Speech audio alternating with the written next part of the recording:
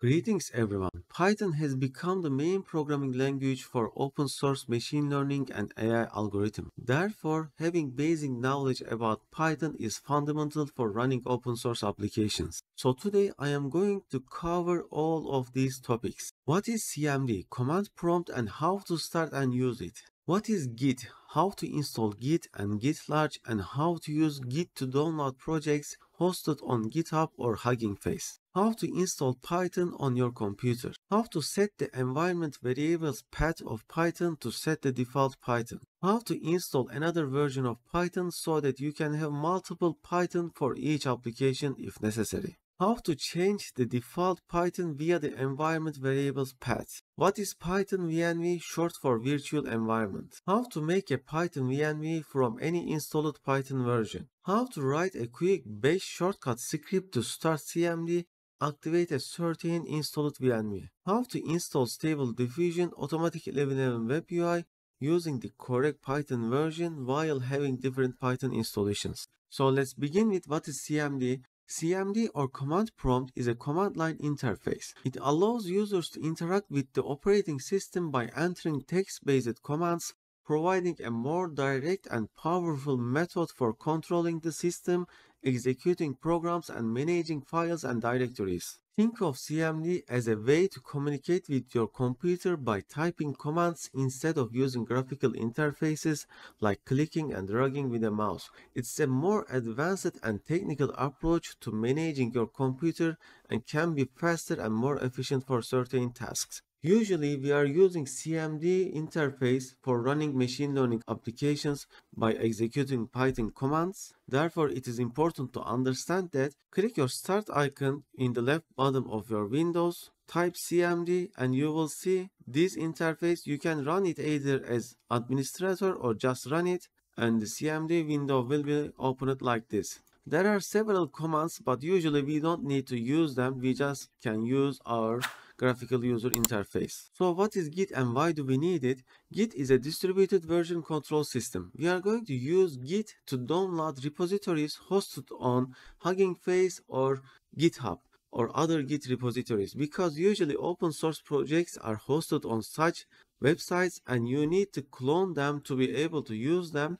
To download Git, just type Google Git and you will get this link. Click it, download for Windows. You should choose 64-bit for Git Windows because usually all of the Windows installations are now 64-bit. Once the download has been completed, open your downloads folder, double click it, click yes, next, next. You don't need to change anything, just type next. By the way, before installing, let me show you how to verify whether Git is installed or not. To verify it, I am starting a CMD like this. Just typing Git and you see Git is not recognized as an internal or external command. So let's continue the installation.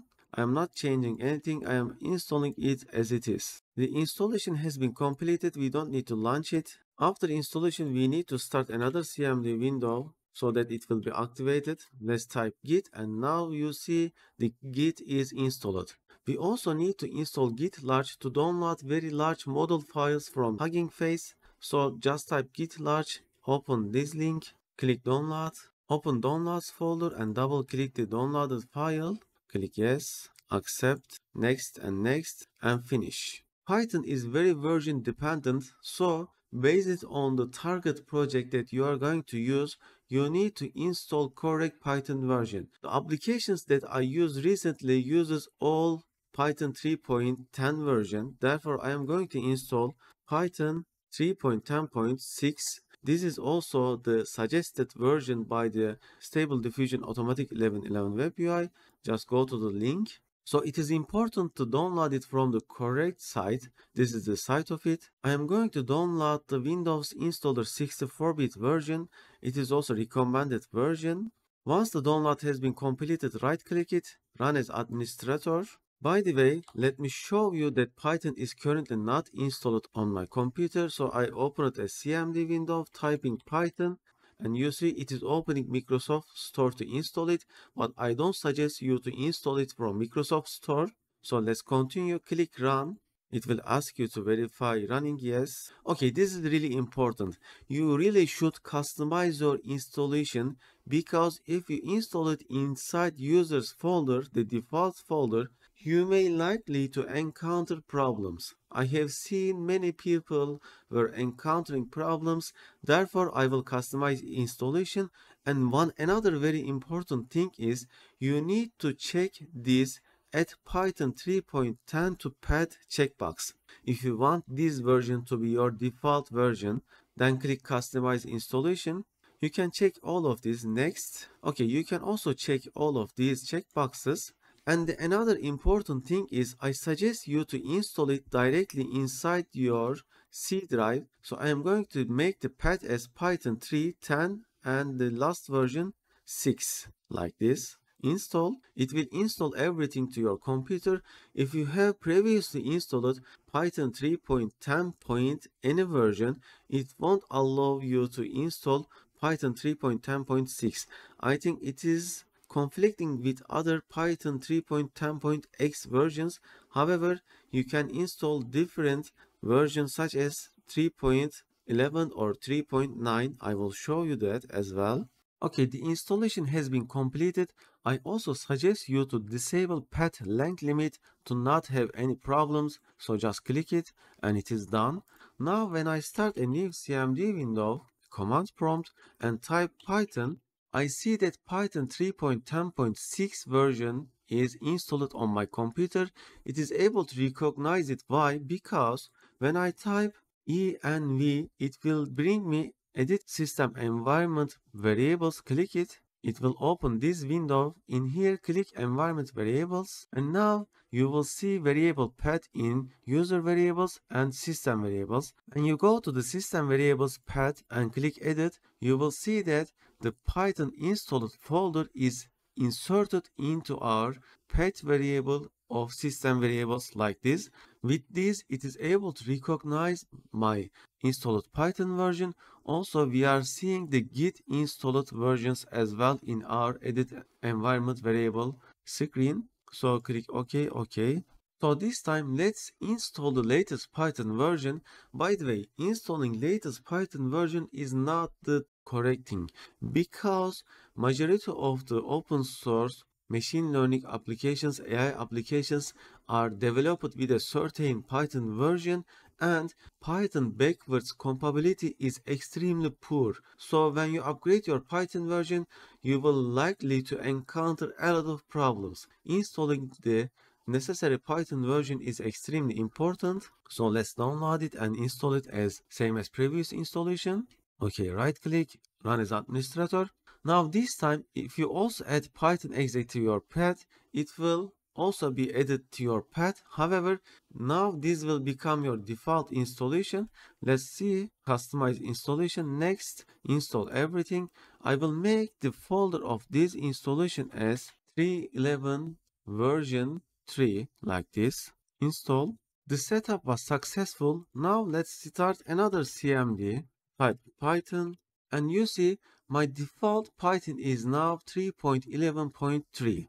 How can I return back to previous Python as a default version? So let's type env and we will see the edit system environment variables. Click it, open environment variables, and when I click path, now I am seeing the newest installed Python in the top. So the logic of environment variables is whatever is at the top will be used first. So I am going to move up my previous Python into the top like this, and okay, opening another CMD window, typing Python, and you see now 3.10.6 is my newest default version. However, you need to start a new CMD window, otherwise the previously started CMD won't see this change. This is important. Now in my C drive I have two Python installations and I want to install a software depending on Python 3.11. How can I use Python 3.11 without changing my default Python version? The way of doing it is using Python VENV. Python VENV, short for Virtual Environment, is a tool in Python that allows you to make isolated Python environments. This is really important, isolated. That means that other installations, other applications will not conflict and cause problems with our VENV installations. It is used to manage dependencies of different projects separately and avoid conflicts between different versions of packages and libraries. In other words, it allows you to create a sandboxed environment where you can install specific versions of Python packages and libraries without affecting the rest of your system. This is useful when you are working on multiple projects that require different versions of the same library or package, or when you want to test your code in a clean environment without any interference from other installed packages. To making a new VENV folder, we are going to utilize this prompt, and let's say I want to make a new virtual environment folder inside my C drive. To start CMD inside my C drive or in any folder, just type CMD into the folder path like this. It will start CMD window inside that folder. Then type python-m VENV and give the virtual environment folder name like test1, and it will generate a virtual environment inside that folder. This will be completely isolated from other installations. And now inside test1 folder, I have got everything of the Python installation. So to activate this installation, enter inside scripts folder, open a CMD inside here like this. You see currently my CMD is inside test1 scripts folder, type activate, and now you are seeing test1 is written like this. This means that this CMD is running inside this virtual environment Python installation, not the default Python installation. Let's type Python. Okay, it is displaying 3.10.6. Why? Because when we generated our first Python like this, it used our default Python installation. What about if I want to make a virtual environment with Python 3.11? Then what I need to do is, instead of typing Python, go to your Python 3.11 installation. In here you will see Python application like this. While pressing left shift on your keyboard, right click, it will give you copy as path option, copy as path, and change this like this. So now when making new virtual environment, it will use this Python version. Let's make this as VENV 3.11. Okay, I am opening a new CMD window. You see it is started from here. If I want to start it inside C drive, I am opening C drive inside this folder path, typing CMD, and it is starting inside C drive. Alternatively, for navigation, you can use cd dot dot. It will go to one upper folder, cd dot dot. It will go one parent folder like this, and then type like this, and it will generate a new virtual environment with Python 11.3. Okay, the environment is made. So now I have my new environment folder inside my C drive. Let's open it, open scripts, open a new CMD. You see currently this is where I am, type activate, and now VENV 3.11 is activated. Let's type Python, and you see this virtual environment is running with 3.11.3. Whatever I install inside this virtual environment will not affect my other installations. Let me demonstrate. So I will install pillow package in this virtual environment. For demonstration, pip install pillow, and then we will see whether this package is installed in other installations or not. Okay, now when I type pip uninstall pillow, it will ask me to uninstall it or not in this installation. Let's open another CMD window and let's type pip uninstall pillow, and it will tell me that pillow is not installed. You see, every virtual environment is completely separated, and whatever you install in them will be installed only in them. You can also verify this by going into your virtual environment folder, library folder, site packages folder. Inside here, you will see the installed libraries, such as you see pillow is installed in my virtual environment 3.11 folder. When I go to my original Python installation inside lib and inside side packages, I won't see that particular library folder here because it is not installed in my original Python installation or in my default Python installation. So every time to activate certain virtual environment, typing cmd inside that particular folder, typing activate, this is somewhat bothersome, taking some time, so we can make a quick shortcut to achieve this. So I will make a shortcut in my documents folder, right click new text document, let's name it as start python 311 VNV. This file currently has txt extension, however we need to change it to .bat file. To see the extension, go to views. In here you will see file name extensions. When you click it, it will show you the extension and it will allow you to change it. I will change it as bat like this. Then I will right click and click edit here. It will open the file. Then this is the base script that we are going to use. All we need to change is the folder where our virtual environment is installed. To do that, first I will enter inside my folder and I will click the navigation bar like this, copy the path, paste it in here. By the way, if you have spaces in your folder path, then you should put quotation marks like this to the beginning and end of the path. Just save it. Then when I double click this start python 311 VNV bat file, it will open cmd and it will start my virtual environment like this. So then if you want to move into another folder and also start this virtual environment folder, you can further modify this script. So I want this script to activate my virtual environment, then go to this folder quickly for me. So I am typing this command under this call scripts bat file, save it, and when I start my cmd window, I see that the virtual environment is activated and current location of the cmd is this folder. When I type dir, it will list me the directory content. Then when I type python, I will see python 3.11.3 is installed. So this is the way of using virtual environments of Python. Lastly, I will show you how to install Stable Diffusion Automatic 11 Web UI. To install it, copy the URL of the GitHub repository. Go to the folder where you want to install. I want to install it inside directly C drive. This is also important. You should directly install it inside your C or D drive. It works best. Type cmd. Then we will use git clone command. We already installed git. Therefore, git clone.